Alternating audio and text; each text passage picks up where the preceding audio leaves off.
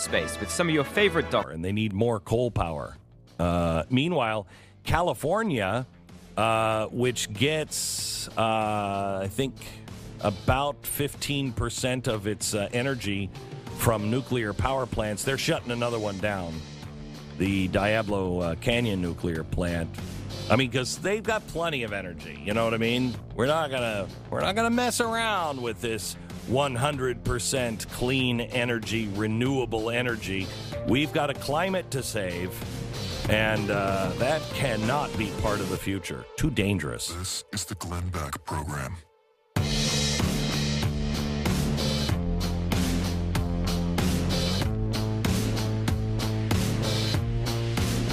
A lot to talk about. California, the economy, the left. Let's go, Brandon. All coming up. And welcome to the program. People are disappearing in China, and the left is afraid of the right, although I'd like to present some evidence, Your Honor, that maybe they should fear the left. The debate on Capitol Hill is getting a little uncivil. We go there in 60 seconds. And yeah, that's what I was hearing. Let's go, Brandon. Huge Brandon fans around here. NASCAR. Big Brandon guys. Talladega had the big race this week. Can we play the audio of Brandon? Moment. Brandon, you also told me you can hear the chants from the crowd. Let's go, Brandon. You told me you were going to kind of hang back those stages and just watch and learn what that helped you there in those closing laps. Oh, my. It was, wow. learning how... Doesn't say, let's go, Brandon. No, let's go. It sounded more like a word with one syllable. And then Joe Biden. Yeah, that's weird. Yeah. That's weird. Because he wasn't racing. He's the president, but he's not racing. So I don't understand. It has to be Let's Go Brandon. We have printed the Let's Go Brandon T-shirts now. You can get them at shop.blazemedia.com, shop.blazemedia.com. It's a nice black T-shirt with big white letters, just says "Let's Go Brandon," and you will know exactly what it really means, which is great. Which is great because a lot of people will say, "Who is that?" And you'll go, "Brandon, the guy that I think won from NASCAR in Talladega." I will say, if that is an example of her mishearing that, it's one thing. If she figures it out and on the fly comes up with "Let's go, Brandon," I am really impressed. As a broadcaster, if she's on the fly and she hears it and she goes, "Oh, let's go, Brandon." I guess. I will be blown away. How did NBC roll that? I don't know. How did they roll that? I mean, that is really not good. But it's happening everywhere. All over the place. I mean, it's impossible to defend his presidency so far. I mean, do you know anyone who really defends his presidency? I hear people who tell me that Trump is worse. I hear people who tell me that... Wait a minute. Mm-hmm. Could they back that up? No. Yeah, okay. No, not at all. Because I would like to say, all right, I'd like to hear... Because it would only go to, well, he was dividing the country and he was on Twitter. Okay, so the only difference here is he's not on Twitter. Right. Instead, he releases press releases that everyone retweets anyway. Right. So it doesn't make any difference. Right. But like people obviously don't like Trump and they think he's terrible and blah, blah, blah. So you do hear that from the left. Like when you bring up a point about Joe Biden, they typically will respond with a point about Trump, not a point defending Joe Biden. Right. No one's like outside of Jen Psaki, there is no defense. So in other words, president. What you're saying, I love this. What you're saying is they have a bad case of whataboutism. I guess. Yeah. If they can muster any defense at all, it's that. right? Oh, yeah, well, you guys are dumb. You guys don't listen to science. You guys, Donald Trump wanted to get out of Afghanistan, too. How many times? I've heard that one 100 times. I've heard that 100 times, You know? Oh, yeah, well, Donald Trump he said he was going to get out in May. That's right. That's but he didn't say he was going to get out with all the mental acuity of a chimpanzee. I want to go to the Hawaiian Islands, but I'm not going in Amelia Earhart's plane. Right. I mean, exactly. we can have the same goal of, I want to go to the Hawaiian Islands. Yeah. It's how you do it that really makes a difference. We're at a point now that Joe Biden has been president. The entire time he's been president with the vaccines, right? Since we did this, we were talking about this the other day off the air. Since the first case of coronavirus in this country, 1,175 people per day died from COVID during the Trump presidency. With Joe Biden, it's 1,113. He's almost caught up. Now, remember, Trump got this on his doorstep with no idea what it was and no way to treat it, right? Joe Biden has a year of knowledge, plus all the vaccines out there, plus monoclonal antibodies and steroids and whatever, ivermectin, hydroxychloroquine, all the things that we've thrown at this over the years. And he's at almost the same rate per day. Because of Trump voters that won't get vaccinated. Right. That's what it is. And that's what they say. I know. Remember, Joe Biden ran for president of the United States by saying, I'm not going to shut down the country, I'm going to shut down the virus. And since then, despite the fact he has the vaccines that Donald Trump actually pushed through, he's almost to the level now of Donald Trump in deaths per day. And he shut down the country. And he's done all sorts of things to either shut down the country or come close to it. And remember how every single death was the fault of the president when Donald Trump was president? Remember how they used to come out it's still the fault of President Trump. Right, he's not even president anymore. Now they say like hundreds of thousands have died because of these right-wing governors. No, they're saying the governors, but they're also saying, I just heard this over the weekend, that Donald Trump, he didn't act fast enough. If he would have acted faster and put the lid on this thing, a lot of lives would have been saved. We're still paying for his lackadaisical attitude on this. You were calling him a racist when he closed international travel down. Yeah, and the book Peril outlines how it was Donald Trump and like one or two of his aides that wanted to close down the travel from China when they did it, including Anthony Fauci was against it.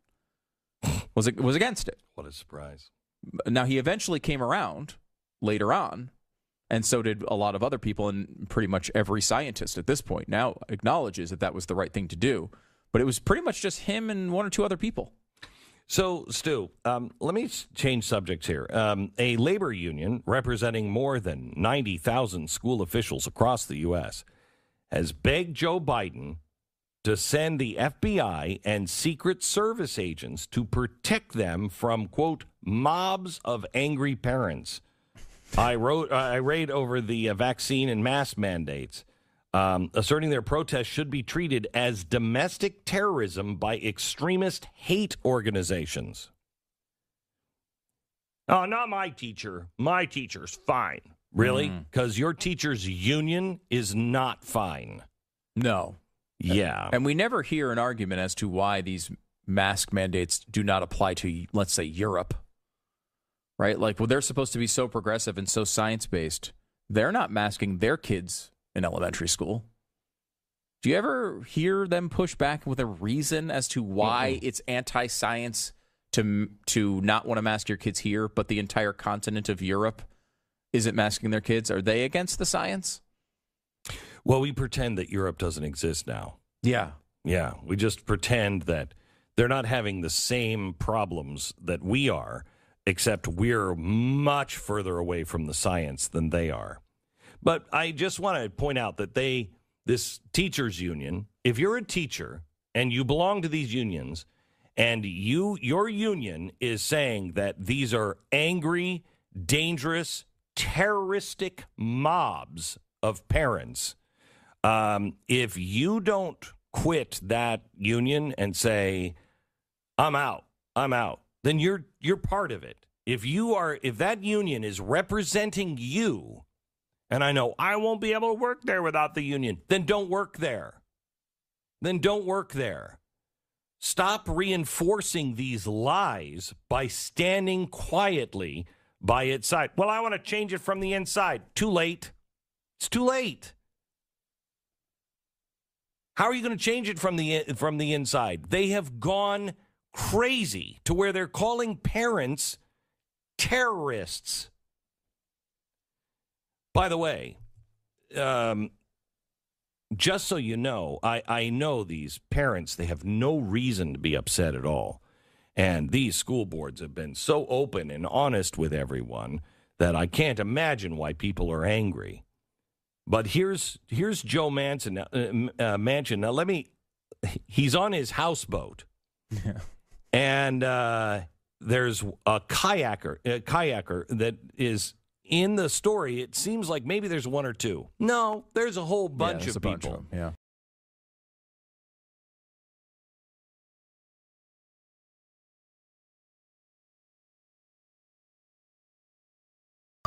That's why we're both here fighting for our people, because we love West Virginia and we believe in our state. We need you to stand with us. Yeah. I very much appreciate that. Let me ask you all this question. I'm happy, I appreciate and I respect, but some of the neighbors are complaining. That's all I'm saying is I could be out here all day with you guys. I'm making that part up. Don't harass the neighbors. And, you come to my office and we'll talk about it. Gee, that seems reasonable, but that's not what the kayakers did. By the way, Cinema was followed into the bathroom. I want you to listen to this audio. We need a Build Back Better plan right now. It's a guy going into the ladies' bathroom, along with a woman. The Build Back Better plan has the solutions that we need. We knocked on doors for you to get you elected, and just how we got you elected, we can get you out of office if you don't support what you promised us. We need 7 million citizenship for 7 million. We need the Build Back Better plan right now. Psychopaths. They're in the bathroom. My name is Blanca. I was brought here to the United States when I was 3 years old. And in 2010, my grandparents both got deported because Thanks of for your the resume, 70s. sweetheart. We need to hold you accountable to what you told us, what you promised us that you were going to pass when we knocked on doors for you. It's not right. Now I'm a survivor of human she's trafficking, walking out, and it's because of the lack of washing her work hands, protections that we don't have in the gig economy. not paying any attention to her. I need you to stand by workers. Lots of people who are like me. Do these people have a right to do this? Yeah. Do they? I don't think they have a right to film you in the bathroom. No, they don't have a right to film you in the bathroom. They do have a right to speak their mind. Mm-hmm. This is the problem when you have no morals, no ethics, when everything justifies the end. Mm. I mean, I'll do anything. I will follow you in the bathroom. I'll harass you at your houseboat. I will come to your house at night. I'll harass your children because the end is so important. And I don't know. I don't know about you, Glenn, but if someone was doing that to you, I would, this is a weakness, a personal weakness, but out of spite, I would not support whatever bill they were arguing for. Well, I would think that these two better wake up because you keep giving in to these bullies, and it's only going to get worse because they don't care what you did yesterday. They don't want to have a reasonable conversation with you. Don't tell me that as a parent, I don't have a right to go down to the school board who's been screwing with the parents, trying to cut them off, trying to make sure that they get their own way, having secret meetings, et cetera, et cetera. That's what's happened here. Don't tell me I don't have a right to go and say, what the hell you people think you're doing? You work for us. I have a right to do that. Not at the grocery store, not following them around, not going to their house, but going to an open meeting. And they're closing them. Don't tell us we're dangerous. You know who's dangerous? These people. They may seem all fine in their kayak, but if you don't do what they say, believe me, what's the next step? What's the next step? Because they believe in these things, and if you don't do these things, then you're part of the problem. All right. People in Washington, you better wake up on who your friends are and who your enemies are, because it's not the mobs of parents that are your enemies. Back in just a minute. This is the problem. This is why nobody believes anything anymore. Georgia neighborhood terrorized by a white male member of the Klan. Police now say the person that was making the racially motivated threats to burn down houses in the neighborhood and kill people was not a white male member of the Klan. It was a black woman. She's the one that made the handwritten notes, claimed to be 6-foot-tall white male with a long red beard who was a member of the Klan. I'm going to burn your house down and I'll kill all of you. You don't belong in the neighborhood. The notes, which used the N-word and talked about hanging people, were received by at least 7 black residents in the suburbs 25 miles from Atlanta. How many times is this going to happen? How many times? Every time. Every time. Just at this point, assume any racist graffiti is a hoax, and you will be right almost all the time. Black high school student admits responsibility for graffiti. Why do we have to keep telling you Black Lives Matter? The students staged a walkout to stop these racist attacks. Yeah, okay, well, I'm glad you did that walkout. I wonder what you're going to say now that, it was a black person doing it. How about this Georgia Democrat? State Rep Donna McLeod, a Democrat, speaking to the Atlanta Journal-Constitution in an article about Georgia Republicans pushing for a statue of Clarence Thomas. She said, I'd rather them keep a Confederate monument than a statue of Clarence Thomas. It's revealing, isn't it? It really is. It really is. They always claim whatever is right in front of them is the worst thing ever. Now it's Clarence Thomas. He's the worst. He's worse than slave owners and those who fought for slavery. Are you kidding me? How do these people have any credibility whatsoever? By the way, there was also in Union Square in New York, the George Floyd Memorial statue was vandalized by a skateboarder who doused it in silver paint. Police obtained the video that shows the male vandal ducking behind a nearby statue of John Lewis and fiddling with something in his backpack around 10 a.m.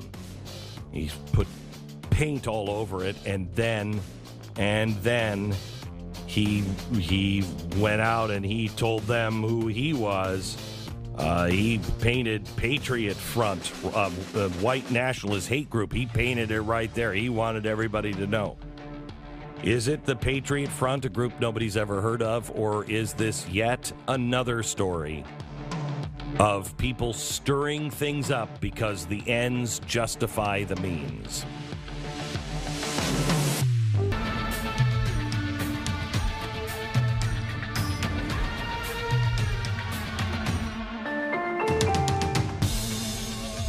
There are a lot of things going on today, or this week. It is the opening of the Supreme Court. Tomorrow is the first return to the Supreme Court, and this one's going to be a big one. It's perfect. All of these decisions will come out next summer, and spring and summer, and it'll be perfect just in time for re-election. I want to be great. Yeah. Anyway, I don't see any possible issues. I don't either. Impossible to foresee any negative consequences that come out of this. Amen, brother. Have you heard the theory that basically conservatives have benefited from the politics of abortion over the years? Have you heard this? It's a pretty interesting theory. No. I've heard it made by conservatives, where basically the concept is, while obviously this isn't about politics for people who are pro-life, the politics of abortion have basically been, this is a settled law in the courts. It's never going to get overturned. So the left, while they still have their days of talking about, they obviously talk about abortion quite a bit, it's really the passion is behind the people who want to stop it. They want to stop it from happening. And they never quite get over that mountain. And they're always trying, and they never quite get there, right? Where the left has had what they wanted, and they've become complacent, and this is their thing, and they'll always have it. So abortion motivates more votes from the right because people want to change the status quo. And it doesn't motivate as many votes from the left because they already have the status quo. Reverse of this happening potentially in the future with the Texas law and potential overturn of Roe versus Wade, where now the left will be infuriated that this has gone away and will become more motivated to vote over it. And the one piece of evidence, a little bit loose at this point, but you saw how the California election sort of changed tones after the Texas thing happened. It was a big thing they talked about. Gavin Newsom used it all the time to say, don't let California turn into that evil Texas. And a lot of those moderates who were thinking about voting for Larry Elder wound up settling with Newsom at the end. And there's a theory that potentially part of this was because the abortion thing has started to animate the left in the same way it animates the right. Well, the media war has already begun. I mean, they're already laying the groundwork. ABC is doing an interview with the Roe baby, the one that mom wanted to kill. She didn't get the opportunity. So now she's like in her 50s, and mom's not around.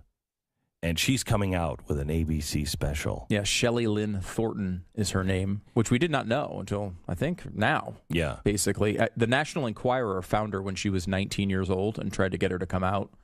And so, but she didn't want to speak on record at that point. Now, I don't think in 2021 this would even be an option, would it? I mean, no, they just would have outed her. They just would have done it. But they did find her and they talked to her and tried to get her, to do a story about her. And now she's coming out and telling her story on ABC tonight. No. It's a very special program. We don't know. Is she pro-choice or not? Now, let's just break this down. She's on ABC Disney. It is a controversial topic for all Americans, but more controversial for liberals if she comes out pro-life. She would then also really kind of hurt the other side if she were pro-life. If she weren't pro-life, it would be quite a feather in the cap of the left. What do you think? What do you think, ABC? Do you think they knew before they started? Do you think they know now? And it's not going to be a surprise when she says, oh, yeah, I say slaughter all the babies. It's interesting because they don't tell you in the previews. It's going to air tonight. She grew up, though, in Texas and spent a lot of time in Texas. We have the Texas law in front of everybody's face right now. We have the Supreme Court potentially overturning Roe versus Wade in theory, coming up with this Mississippi case. The timing of her, even if it's just her choice of saying, now's the time I want to speak out, it just screams to me that she would be pro-choice, though she does not say that. And she definitely seems to not like her mom.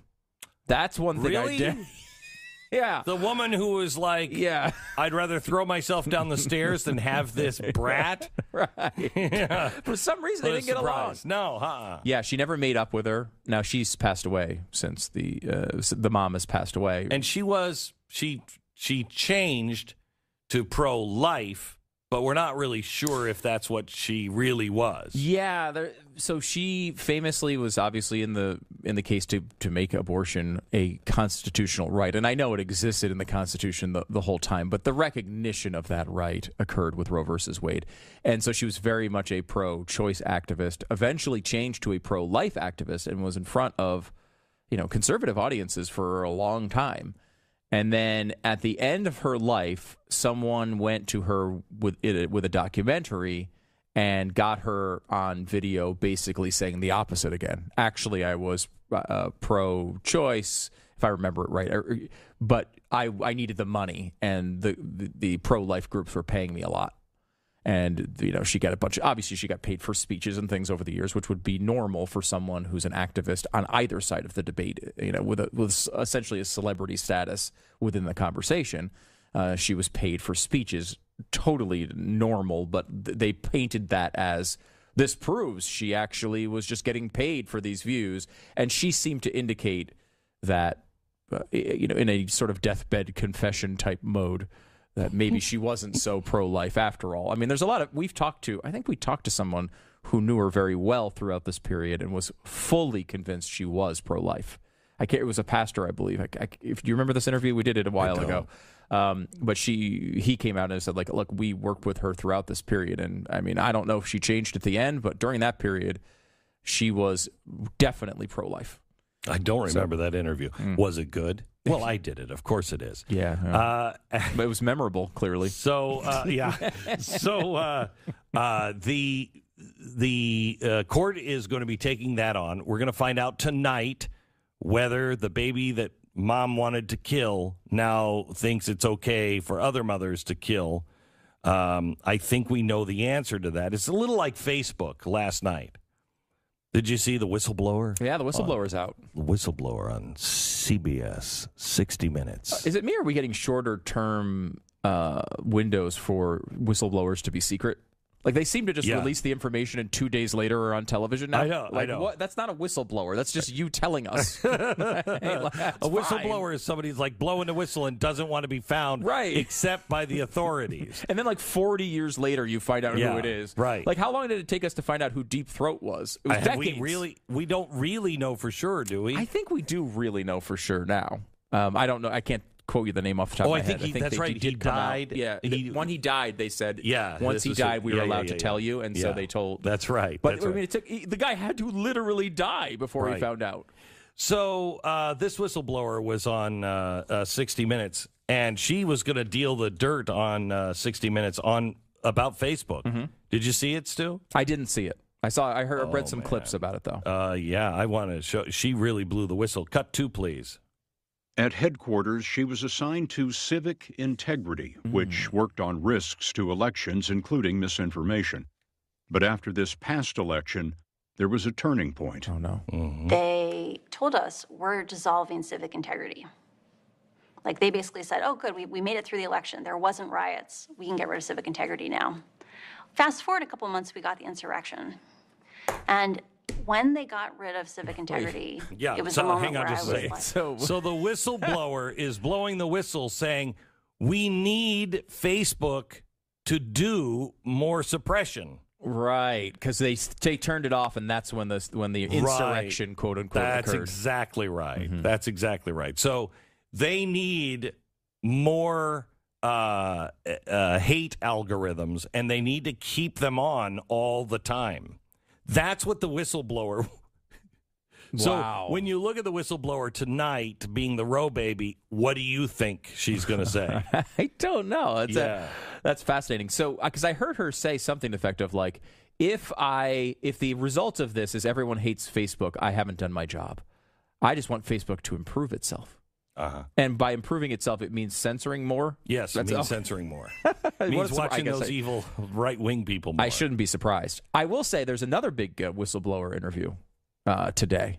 Megyn Kelly has on the Chris Cuomo Accuser today on her program. Which would be immediately following this on Sirius XM. Yep, or you could catch her on her podcast as well. I'm interested in that one because she's a big-time news executive. This isn't just like, the typical storyline here. You're like, oh, it's some random person. We don't know her motivations. She's just that woman, Miss Lewinsky. You know what I mean? Like, you never had a real sense of, this is a well-known television executive accusing Chris Cuomo. And Chris didn't even bother to address it, did he? No. He didn't even bother to come out and say, hey, I'm sorry about the whole pat on the ass thing. He didn't even bother with that.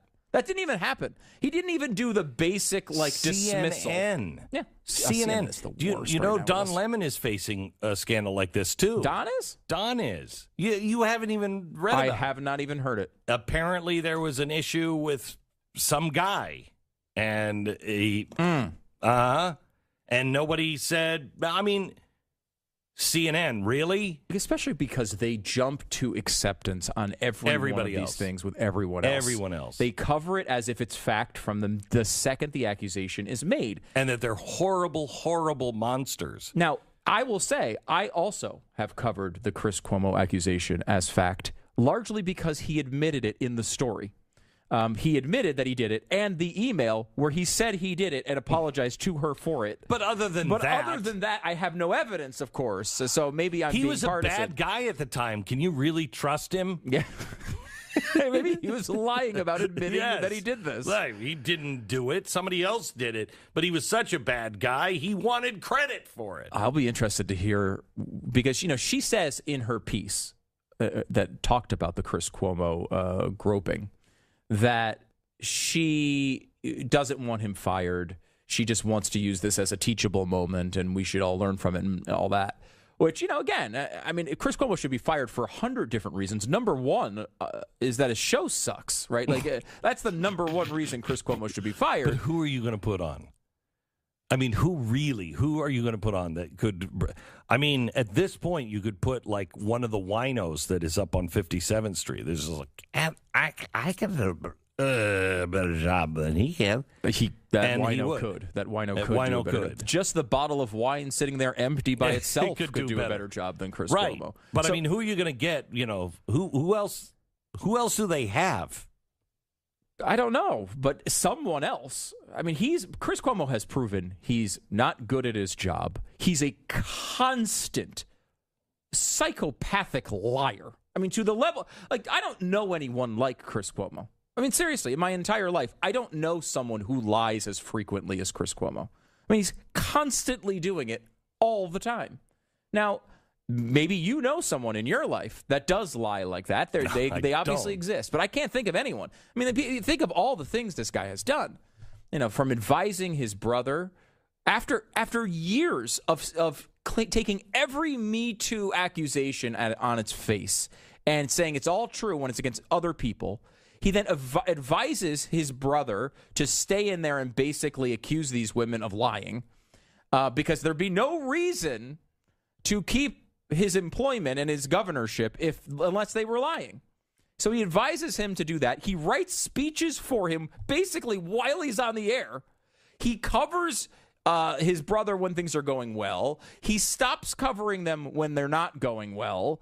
He has apparently groped news executives. And this is just outside of his normal lying. He was outraged by Donald Trump and every woman that he even looked at. Of course. He accused Donald Trump of being against the science 1,000 times while he was taking herbs and spices to treat coronavirus. I am not kidding. But it was I am not lying about that. It was not the 7 or 12 herbs and spices. It was not KFC. It was not KFC related. That would have been delicious if I could have taken a bath in those herbs and spices, I might have eaten myself. He was getting tests from his brother's administration, and he and his family receiving COVID tests when regular New Yorkers could not get them. All of these things, and he still holds a job. That's CNN for you, the most trusted name in news. All right. You know about hardware. How about software?